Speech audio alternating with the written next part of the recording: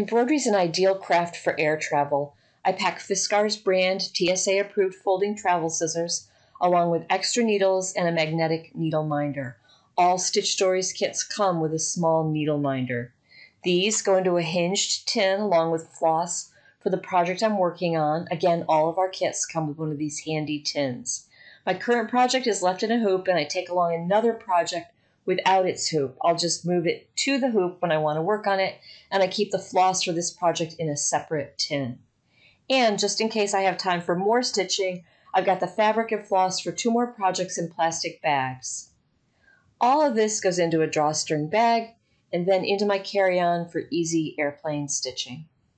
And this packing approach isn't just great for the airplane, it's also ideal for backseat of the car stitching, hotel lobby stitching, poolside stitching, and stitching in the park.